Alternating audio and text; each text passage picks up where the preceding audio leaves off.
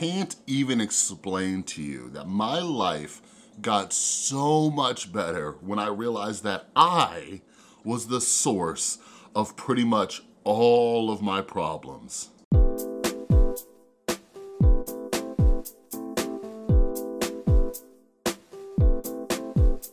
What's up, everybody? This is Chris from The Rewired Soul, where we talk about the problem, but focus on the solution. And if you're new to my channel is all about mental health. And what I like to do, I take different topics going on in the YouTube community and try to see what we can learn from them. Because if you're like me and you're regularly trying to improve your mental and emotional well-being, like, make sure you subscribe and ring that notification bell. And yeah, this morning I was actually planning on doing another video, but I was checking my Twitter feed and I was like, oh, we need to talk. We need to talk, baby. So anyways, just so you know, I'm gonna refer to this thing going on in the world as the situation, okay? Not the situation from Jersey Shore, but just the situation, because YouTube is kind of finicky about discussing this whole topic, so just be warned. Well, anyways, this morning, Trisha Paytas put out this tweet. Like, I get why people dislike me. Dude, I freaking get it. But do people ever let up? Like, some people really never get tired of being nasty. All right, so again, if you're new to my channel, this is about us, okay? This is about me and you, okay? This is about me and you, okay? We need to look at these situations and see how we're acting in our own lives, okay? So I'm gonna talk about two different things versus the situation, okay? But then I'm gonna talk about, you know, having self-awareness and realizing how we cause a lot of our own problems. Like, it's easy to sit here and be like, oh, Trisha, you don't get it. But like, I used to do the same thing. I sometimes still do the same thing. And when I see stuff like this, it is a reminder. All right, but first I'm gonna talk about this reply. It says, I don't think people should send you mindless hate, but I think you were kind of harsh to Dissociate Did and Breland, and the situation isn't a joke. I know you're stressed, we all are, but I think you need to step back and look at what's happening. Trisha Paytas replies, Blair girl, I don't expect you to agree with everything I do or say, but dang, I'm 32. I think I'm allowed to live and speak my truth without PC police coming for me. Let's focus on people doing actual harm in the world. Doing actual harm in the world? I literally talked to literally Dr. Drew today, but other doctors, and a lot, it is just the flu, and like, yes, the flu can kill anybody. Actual harm in the world? A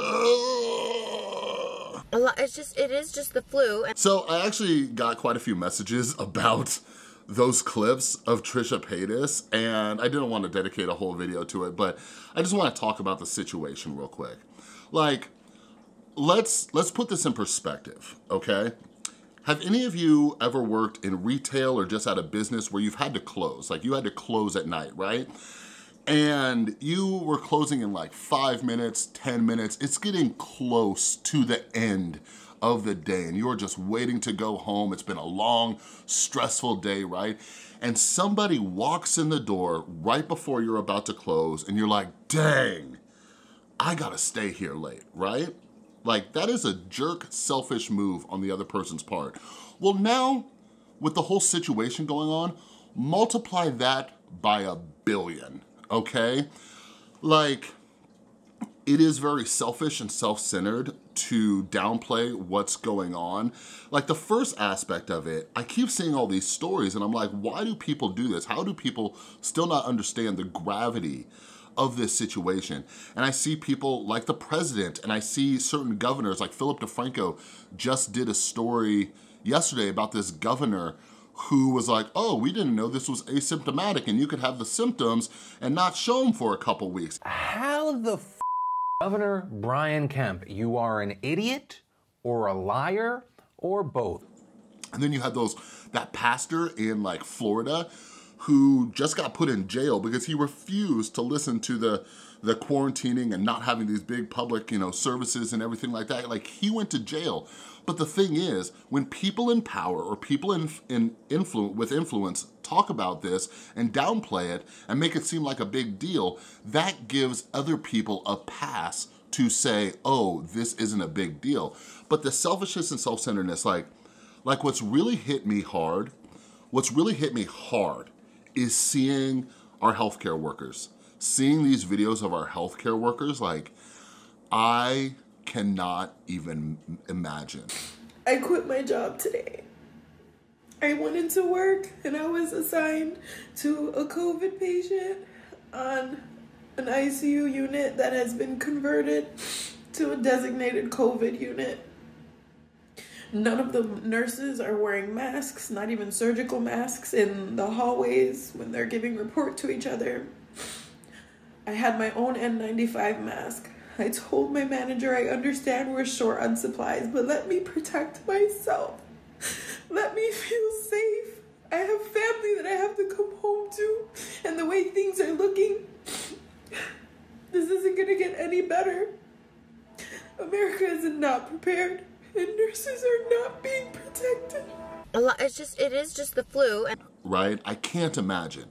Like, you are purposely exposing yourself to this situation, right? Like, to help other people, like, that is mind-blowing. And then you have all the grocery store workers and everybody who, like, is helping society still function with our basic needs. So to make it about you and saying, oh, it's not a big deal if I get sick. Like, if I get sick, I'll just go to the hospital. Like, you're putting these healthcare workers at risk.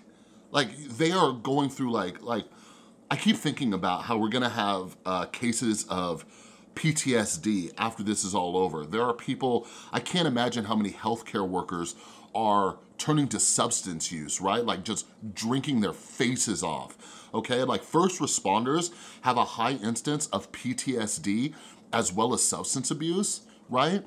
And now, like, we're gonna have a whole new wave. Like, 6 months from now, I promise you, you're gonna see a spike in addiction rates, overdose rates, as well as treatment rates, because these people are going to have developed a problem. So to see somebody like Trisha Paytas say, people doing actual harm in the world, promoting the idea that this situation isn't a big deal, like, that kind of bothers me. But again, this is for all of you. Like, I just want you to think about that. I just want you to think about when you're going, you know, when you're going out and downplaying this thing or whatever, like, just remember, like, you are taking away from these healthcare workers and putting them in a terrible position. A lot of those healthcare workers are not even able to go home and see their families, okay? That is what they are doing for us. So the least we can do is try not to continue to go to the hospital. And they're overcrowded, they're lacking on equipment, they're lacking on proper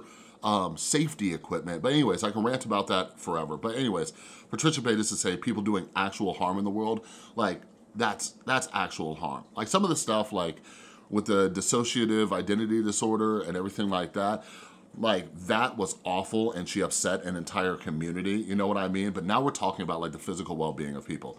Anyways, there's the end of that rant for this situation, and I hope you guys just think about that before you make these decisions you shouldn't be making. So anyways, getting back to it, do people ever get tired of being nasty, and, you know, why do people keep coming after me? So now I'm just gonna share a quick little story, okay? Like I said in the intro, my life got so much better when I started to realize that I was the source of pretty much all of my problems. And it happened when I got sober. Like, this was drilled into my head, just all up in my head, it was drilled in. So when I first got sober and I moved into a sober living house because I didn't have money or insurance for treatment, I went to a sober living that my mom was paying for. It was about $500 a month, and I hated it. I hated that sober living so much. I needed it to save my life, but I hated it so much. By the way, quick recovery tip, if you hate treatment or sober living or whatever it is, that is more of a reason to stay clean and sober, okay?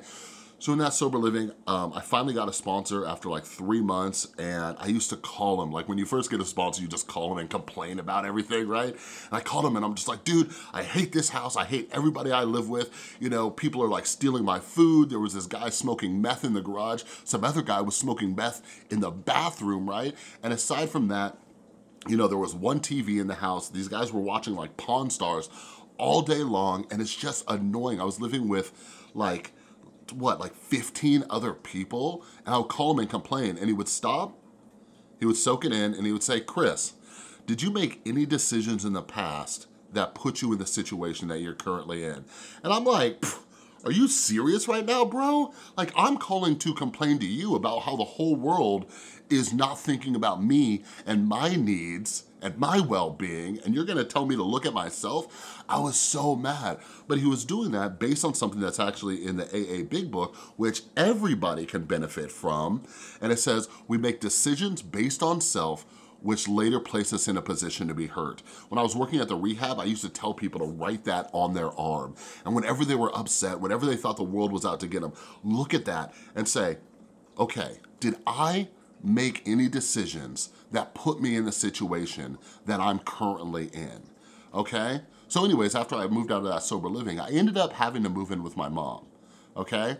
Like, I didn't have any money, I didn't have anywhere else to go, even though I was like 5 or 6 months sober, I had to move in with my mom. And I called up my sponsor again, and I'm like, can you believe this woman? I'm a 27-year-old grown man and she's bossing me around, and now she's trying to be a mother to me after being an alcoholic for 20 years. I hate living here, just going off. And he sat there and he soaked it all in. And he's like, Chris, did you make any decisions that put you in the situation that you're currently in? So just like the sober living, just like living with my mom, I was the reason I was there. Because of my substance abuse, because of the terrible decisions I made, because I pushed away every friend and every family member that I had, nobody would let me stay with them. I was there in that sober living, and then I was there with my mom. It was all 100% due to me. This guy, right here.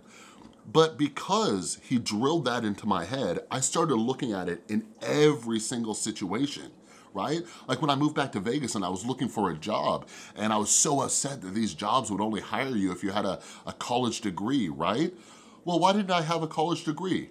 Me, the decisions I made. I could have gotten a scholarship from Nevada to go to UNR or UNLV pretty much for free, but I slacked off in high school. It was my fault that I didn't have a degree, right?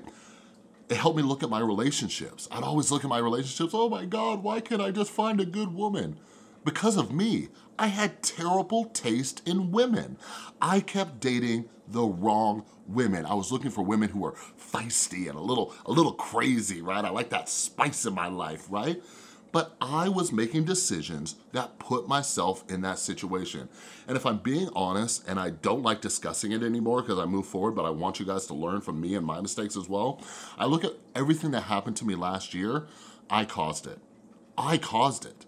Like, although like I got really, like it was just tearing me up mentally, I realized that I made a lot of really dumb decisions that made that situation way worse. Okay, so I span this across my entire life. And if you wanna do something, a simple practice, like start doing this, everything in your life, every time you get upset, ask yourself, did I do anything that put me in this situation? And I think Trisha Paytas will start to realize how much better her life can be when she starts looking at her life like this. But that's for all of us, man. That is for all of us. We need to look at all of our situations, and don't get me wrong. There are plenty of things in our life that are absolutely out of our control. A great example is childhood trauma. We didn't make any choice. We were just born into that family, or things happen, and we didn't have the ability or even the mental capacity to make better decisions at that age. There are a select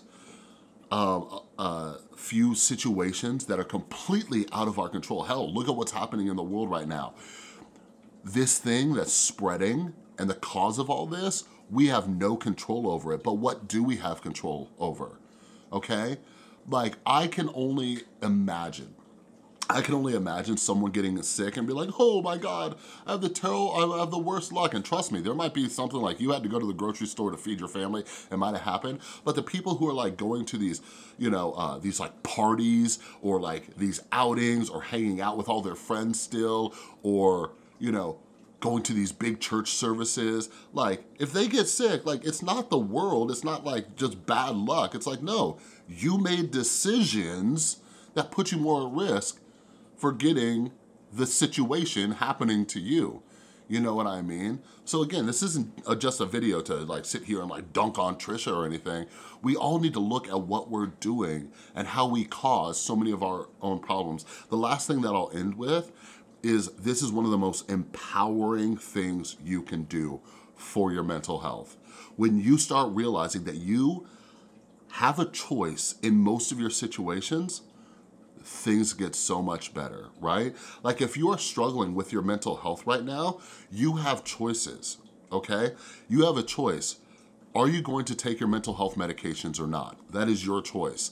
Are you going to go to therapy or not? That is your choice. Now, if you don't have insurance and can't get medications, if you don't have insurance or money to get therapy, right? You have the choice to look up state-funded options, okay? And even if those are out of your realm, are you meditating? That is your choice whether you do it or not. Are you reading books, like the millions of books I suggest?